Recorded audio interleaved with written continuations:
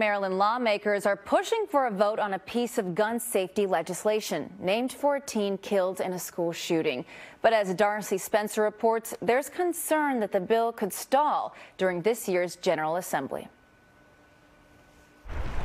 16-year-old Jaelynn was shot and killed while at school in St. Mary's County in 2018.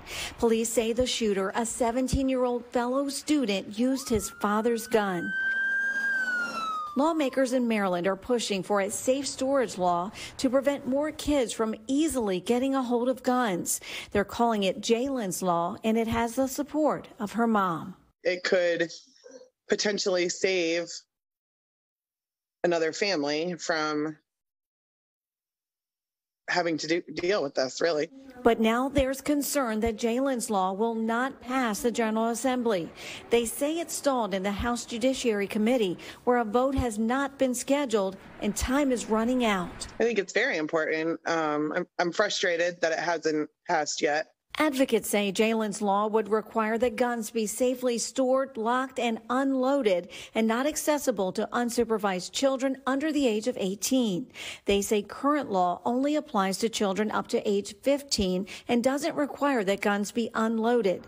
It would also strengthen the penalty for those who break the law, from a fine to jail time. We've been really surprised that despite sort of this moment we are in time with youth suicide and just the just how many firearms are now in homes, that it hasn't moved at all. It's been nearly 4 years since that. Melissa Willey testified in support of the bill in February.